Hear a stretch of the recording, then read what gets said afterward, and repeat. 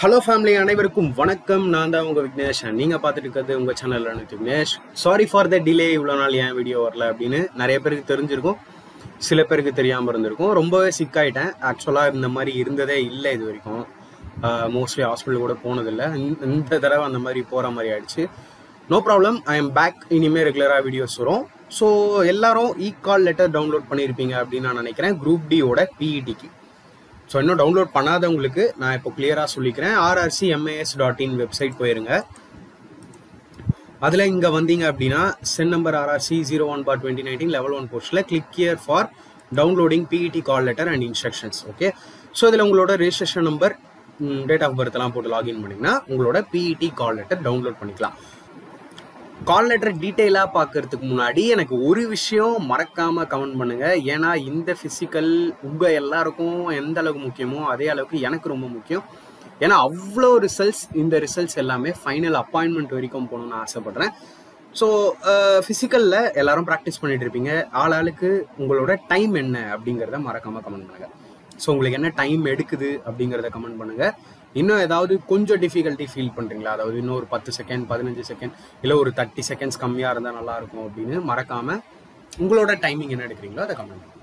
So PET call letter எப்படி இருக்கும் and என்னென்ன ரூல்ஸ் இருக்குது, நீங்கள் அங்கே எப்படி இருக்கணும், உங்களோட பிஇடி எப்படி நடக்கும், அண்ட் கோவிட் டெஸ்ட் எடுக்கணுமா, செல்ஃப் டிக்ளரேஷன்னா என்ன, அது எல்லாத்தையும் டீட்டெயிலாக பார்க்கலாம் வாங்க. ஸோ உங்களோட பிஇடி கால் லெட்டர் இந்த மாதிரி இருக்கும். Part A railway recruitment sell RRC நடத்துறது, to be retained by RRC for PET related instructions, C ஓவர்லீஃப். So ரெண்டு இருக்கும், அதில் ஒன்று அவங்க எடுத்துப்பாங்க, அதாவது இங்கே இதை டியர் பண்ணி அவங்க எடுத்துப்பாங்க. இந்த பார்ட் பி வந்து உங்ககிட்ட கிடைக்கும். ஸோ அவங்க எடுத்துக்கிறதுல என்னென்ன இருக்குது அப்படின்னு பார்க்கலாம். கேண்டிடேட்ஸ் நேம் இருக்கும், ஃபாதர்ஸ் நேம் இருக்கும், ரோல் நம்பர் இருக்கும், ஜெண்டர், பிஇடி டேட், எந்த டேட்டு அண்ட் எந்த டைம், உங்களுக்கு எந்த ஷிஃப்ட்டு. ஸோ மொத்தம் 5 ஷிஃப்ட் இருக்கு இல்லையா, அது எல்லாமே டீட்டெயிலாக இங்கேயே கொடுத்துருப்பாங்க. பிஇடி வென்யூ எல்லாருக்கும் ஒரே கிரவுண்ட் தான், Tamil Nadu special police 2nd Battalion ground Avadi. இது வந்து பார்த்தீங்கன்னா எக்ஸாக்டாக நம்ம சென்னை ஆவடியில் இருக்குது. ஆவடி ரயில்வே ஸ்டேஷன்லேருந்து ஒரு 3 கிலோமீட்டர்ஸ் வரும். உங்களுக்கு ஆட்டோ ஃபெசிலிட்டிஸ், பஸ் ஃபெசிலிட்டி இது எல்லாமே அங்கே இருக்கும். ஸோ ரொம்ப லாங்கெல்லாம் இல்லை, ரயில்வே ஸ்டேஷன்லேருந்து எக்ஸாக்டாக 3 kilometres. Venue landmark near tube products India. Tube products India landmark நீங்கள் கிட்டே இறங்கினாலும் அங்கேருந்து கிட்ட தான் இருக்கும். தென் அட்ரஸ் ஆஃப் கேண்டிடேட்ஸ், கேண்டிடேட்ஸோட அட்ரஸ் கொடுத்துருக்காங்க அண்ட் யூனிக் ஐடி ஒன்று கொடுத்துருக்காங்க. தென் இதெல்லாம் உங்களுக்கு அங்கே அவங்க வாங்குவாங்க, அதாவது sign of the candidate with date should sign in presence of PET officials at PET venue. So இது அண்ட் லெஃப்ட் தம்பு இம்ப்ரெஷன், இது எல்லாமே அங்கே உங்களோட பிஇடி எங்கே நடக்குதோ அந்த இடத்துல இது எல்லாத்தையுமே பண்ணுவாங்க. ஓகே, ஸோ இதை அவங்க எடுத்துப்பாங்க, RRC எடுத்துப்பாங்க.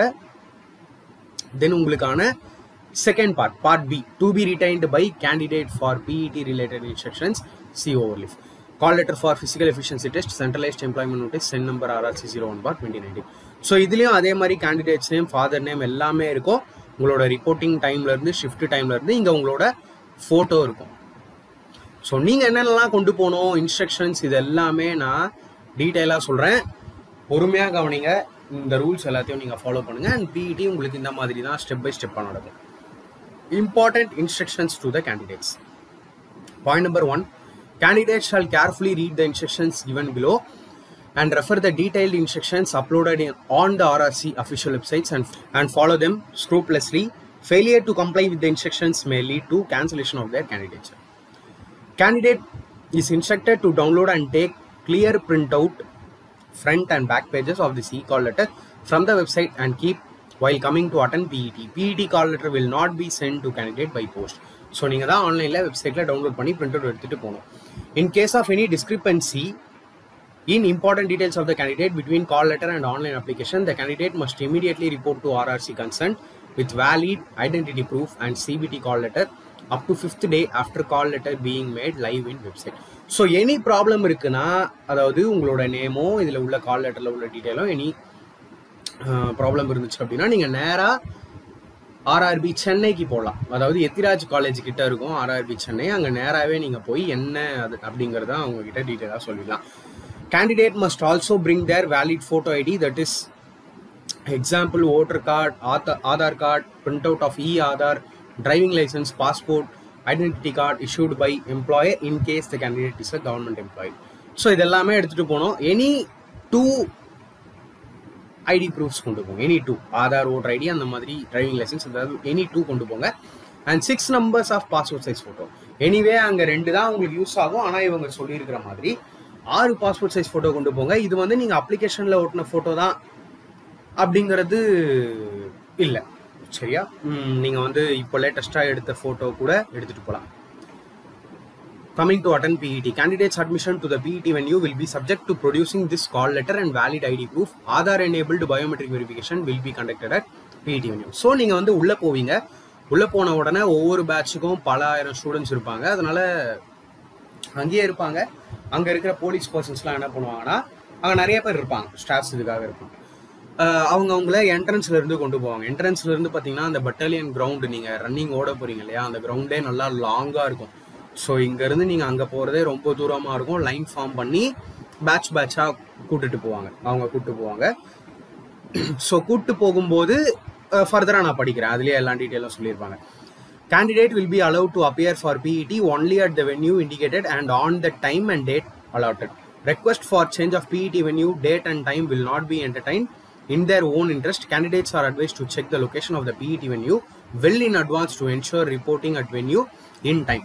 ஸோ டைமுக்கு வந்துடணும். மறக்காம கீழே கமெண்ட் பண்ணுங்க யாரெல்லாம் இப்பயே வந்துட்டீங்க லாங்கில் இருக்கிறவங்க அப்படின்னு. கிட்ட இருக்கிறவங்க வந்து நீங்கள் அன்றைக்கே போகலாம். என்றைக்கு உங்களோட பிஇடியும் அன்றைக்கே போகலாம், ஒன்றும் ப்ராப்ளம் இல்லை. Bag, pen, pencil and electronic gadgets like cell phones, cameras and time recorders will not be permitted inside the PET venue. Candidates will be frisked for the same and those in possession of the banned items will be summarily disqualified. So எந்த கேஜெட்ஸும் எடுத்துகிட்டு போகக்கூடாது. பேக்லாம் நீங்கள் எடுத்துகிட்டு போகலாம், but வெளியே வைக்கிற மாதிரி இருக்கும். அவங்க பொறுப்பு இல்லை அப்படின்னு சொல்லிடுவாங்க. ஸோ மொபைல்லாம் எடுத்துகிட்டு போனீங்கன்னா கூட சேஃபாக வச்சுக்கோங்க. Candidates are to be suitably attired for the PET criterion as follows. However, shoes are compulsory. Canvas bar sports shoes which they find most comfortable for the run. So shoes compulsory. நீங்கள் எந்த shoe கம்ஃபர்டபுளாக feel பண்ணுறீங்களோ தாராளமாக வேர் பண்ணிட்டு போகலாம். 2 event தான். ஈவெண்ட்டை பொறுத்த வரைக்கும் யாருக்கும் எந்த குழப்பமும் இருக்காதுன்னு நினைக்கிறேன். ஏன்னா நம்ம வந்து பிஇடிக்கிட்டே இருக்கும். முன்னாடியே நான் நிறைய வீடியோஸில் இதை பற்றி சொல்லிட்டேன்.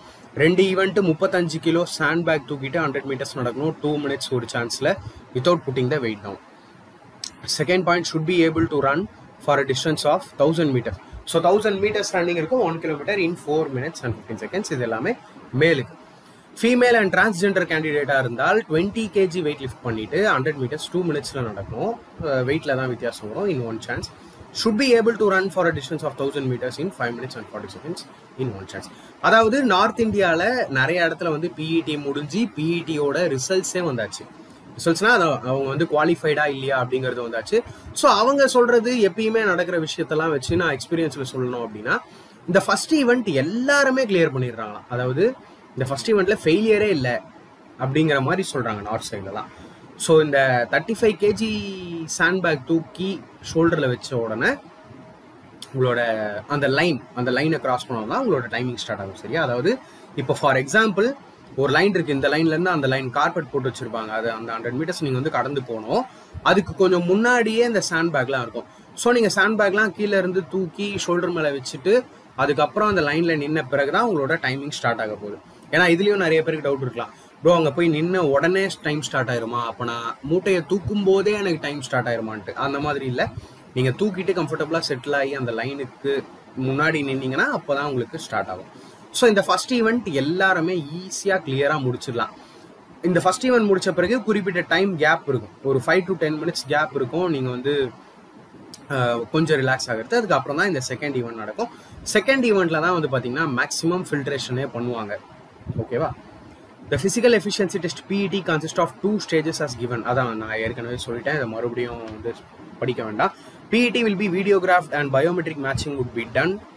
Technique of RFID will be issued. Candidates will be given only 1 chance for PET and request for second chance will not be entertained under any circumstances.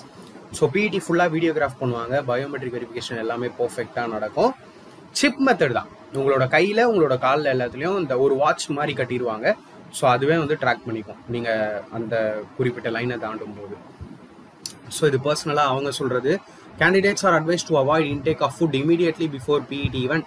After entering the PET venue, candidates should get him or registered at the registration counter installed at the venue, fill up declaration form and return part of call letter duly signed and affixing thumb impression in the presence of official at PET venue. So உங்களை வந்து line form பண்ணி கூப்பிட்டு போகிறாங்க இல்லையா, கூப்பிட்டு போனோடனே registration counter கொஞ்சம் தூரமாக தள்ளி இருக்கும். அந்த ரெஜிஸ்ட்ரேஷன் கவுண்டருக்கு தான் எடுத்த உடனே போவீங்க. அந்த ரெஜிஸ்ட்ரேஷன் கவுண்டர்ஸ்க்கு போகிறதுக்கு முன்னாடியே நீங்கள் யூரின்லாம் பாஸ் பண்ணணும்னா அதுக்கு முன்னாடியே பாஸ் பண்ணாதான் உண்டு. ஒன்ஸ் நீங்கள் ரெஜிஸ்ட்ரேஷன் கவுண்டருக்கு போயிட்டீங்கன்னா உங்களோட ரெஜிஸ்ட்ரேஷன் ப்ராசஸ்லாம் ஸ்டார்ட் ஆயிரும். பயோமெட்ரிக் வெரிஃபிகேஷன், உங்களோட அந்த கேண்டிடேட் ஃபாயில் இருக்குல்ல மேலே இருக்கிற அந்த ஆஃப் அவங்க எடுத்துப்பாங்க.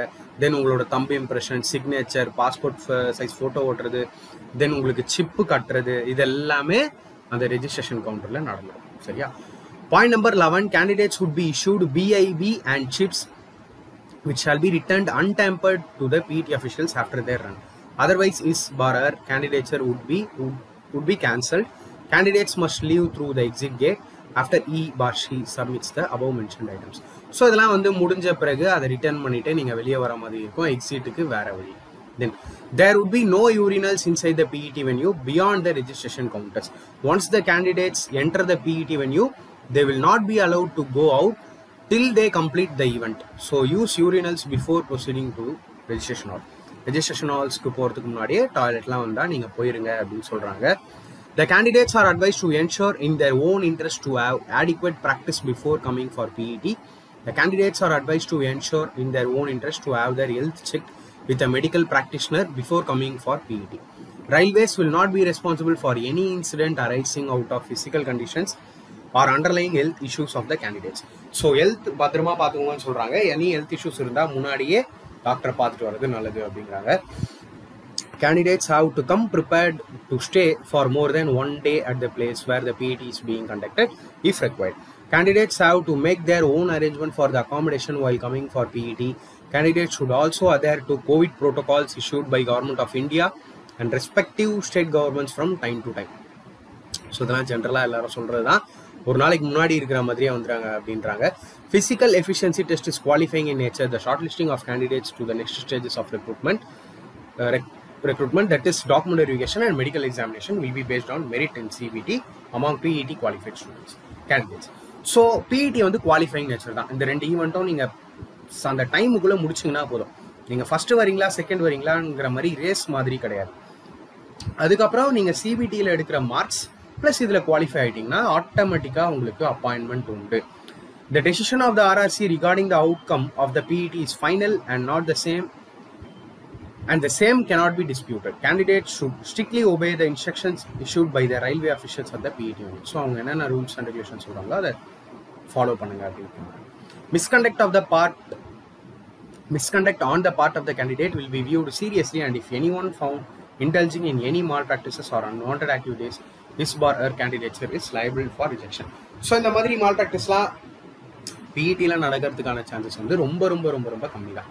ஓகேவா? மற்ற விஷயங்கள்லாம் எப்பயும் கொடுக்கறது தான். தென் உங்களோட self declaration to be submitted at the centre of examination.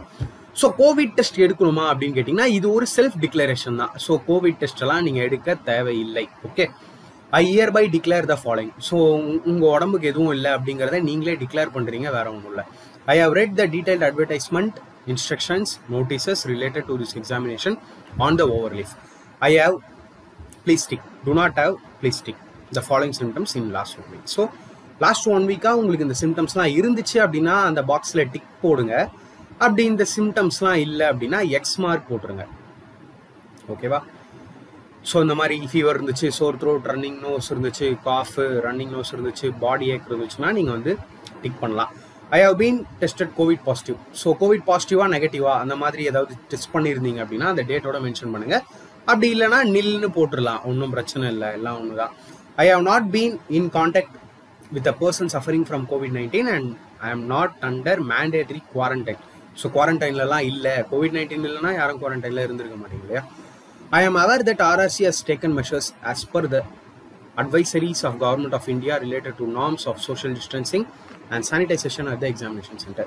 I may be subject to legal provision or action as applicable for hiding any facts on COVID-19 infections related to me and causing health hazards to others. So உங்களோட name, உங்களோட roll number, உங்களோட signature போட்டிங்கன்னா self declaration இதோட முடிஞ்சிருச்சு. So physical efficiency test for group D full ஸ்விங்கில் போயிட்டுருக்கு. North இந்தியாலலாம் முடிஞ்சு ரிசல்ட்ஸே வந்துட்டுருக்கு. So நீங்கள் எந்த ஷிஃப்ட்லனாலும் பிஇடி பண்ணுங்கள், உங்களுக்கு அன்றைக்கே ஆஃப்டர்நூன் ஆர் ஈவினிங் மெசேஜில் வந்துடும். மெசேஜ் இல்லை, அதாவது மொபைல் வந்து அப்போ நான் வேறு நம்பர் கொடுத்துருந்தேன் ப்ரோ, இப்போ அந்த மொபைல் நம்பர் நான் யூஸ் பண்ணுறது இல்லை, என்ன பண்ணுறது, மெயில் வருமா அப்படிங்கிறவங்களாம் கொஞ்சம் வெயிட் பண்ணிங்கன்னா, என்னைக்கு உங்களோட பிஇடியும் நீங்கள் அன்றைக்கே அதே சென்டரில் கொஞ்சம் வெயிட் பண்ணிங்கன்னா ரிசல்ட்ஸை அவங்களே பேஸ்ட் பண்ணிடுவாங்க. அந்த பேஸ்ட் பண்ண ரிசல்ட்ஸையே நீங்கள் அப்பயே பார்த்துக்கலாம்.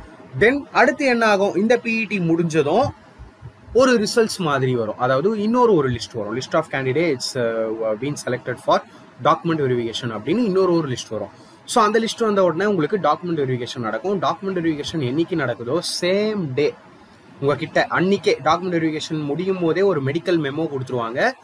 டிவிக்கு எக்ஸாக்டாக அடுத்த நாள், இன்னைக்கு டிவினா நாளைக்கே உங்களோட மெடிக்கல் நடக்கும். அது நிறைய ஹாஸ்பிட்டல் இருக்குது சென்னையில். ஸோ அங்கே எங்கே வேணுனாலும் எந்த ரயில்வே ஹாஸ்பிட்டல்னாலும் உங்களை வந்து அனுப்புவாங்க. ஸோ அங்கே உங்களோட மெடிக்கல் நடக்கும். ஒன்லி 24 rupees கட்டினீங்கன்னா போதும், மெடிக்கல் உங்களுக்கு நடத்தப்படும். தென் அப்பாயின்மெண்ட் தான். இதுக்கப்புறம் எல்லா ப்ராசஸும் ரொம்பவே குவிக்காக நடக்கும், ரொம்ப அதிகமாக டைம் எடுக்காது. சரியா, வித்தின் சம் வீக்ஸ்னே சொல்லலாம். வித்தின் சம் வீக்ஸ் வந்து உங்களுக்கு ஃபைனல் அப்பாயின்மெண்ட் போடுறதுக்குமான சான்சஸ் ரொம்ப ரொம்ப அதிகம். ஸோ பயங்கரமான ரிசல்ட்ஸு. இப்போதைக்கு என்னால் எதுவும் சொல்ல முடியாது இல்லையா, அதாவது நான் உங்ககிட்ட சொல்லணும்னா அப்ராக்சிமேட்லி 1100+ ரிசல்ட்ஸ் ஃப்ரம் நம்ம சேனல்லேருந்து மட்டுமே. ஸோ இதெல்லாம் வந்து நான் சும்மா சொல்லலை, கூகுள் ஃபார்மில் எல்லாரோட டேட்டாவோட இருக்குது. ஸோ இது எல்லாமே ஃபைனல் ரிசல்ட், அதாவது அப்பாயின்மெண்ட் வரைக்கும் நீங்கள் போகணும் அப்படின்னு ஆசைப்பட்றேன். அதுக்கு நீங்கள் என்ன பண்ணணும், ஃபிசிக்கல் நல்லபடியாக பண்ணணும். ஸோ ஃபிசிக்கல் நல்லபடியாக பண்ணுறதுக்கு ஃபர்ஸ்ட் ஆஃப் ஆல் மென்டலி நீங்கள் ப்ரிப்பேர்டாக இருக்கணும். அதாவது மென்டலி நான் என்ன சொல்கிறேன்னா, நல்லாவே ப்ராக்டிஸ் பண்ணியிருப்பீங்க, ஓரளவுக்கு ஓடுறதுக்கு ப்ராக்டிஸ் பண்ணியிருப்பீங்க, ஓடுவீங்க.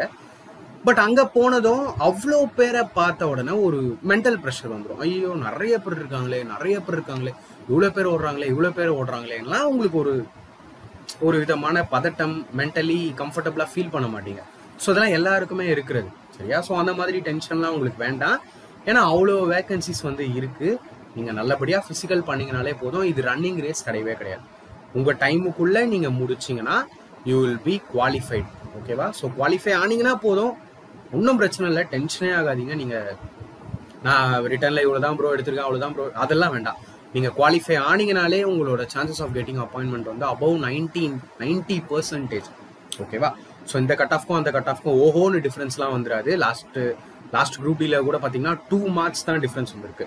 ஸோ இந்த மாதிரி இருக்கும்போது ஃபிசிக்கல் மட்டும் தான் இப்போ உங்களுக்கு அடுத்த ஒரே ஒரு படிக்கல் மாதிரி இருந்துட்டு இருக்குது. அதை நீங்கள் நல்லபடியாக முடிச்சிங்கன்னா டெஃபினட்டாக நீங்கள் அப்பாயின்மெண்ட் வாங்கலாம். வேறு ஏதாவது டவுட் இருந்ததுன்னா மறக்காமல் கீழே கமெண்ட் பண்ணுங்கள். இனிமே வீடியோஸ் ரெகுலராக வந்துடும். Sorry for the delay. அடுத்த வீடியோவில் நான் உங்களை மீட் பண்ணுறேன். Thank you friends.